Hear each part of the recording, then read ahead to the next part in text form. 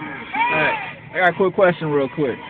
How come every time a nigga beard all rough, hair all nappy, you know you got your grass cutting shoes on and your yard attire as I call it. You walk into a store, you see all the bad bitches. I'm talking about beautiful women everywhere, left and right.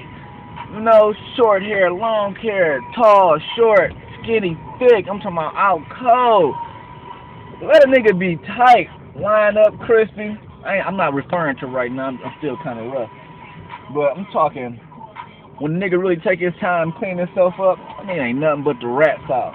You know, nigga fresh, got his trues on, laced with his J's or his Morris or whatever. Nigga got his Sean John on or whatever. You know, nigga smelling good, got his Izzy popping. It ain't shit but rat sauce, you know. So maybe it's something going on with the ladies. I don't know. Y'all keep saying y'all can't find a good nigga and shit. It's because y'all walk right past him. It's the nigga with the nappy hair and shit. That's the nigga. That's the good nigga, you know.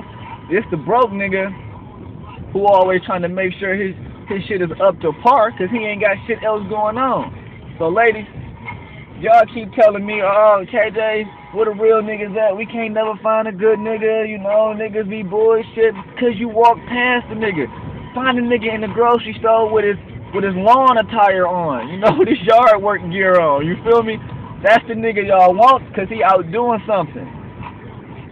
I just felt like I should have, you know what I'm saying, did a little something on that. Get at me.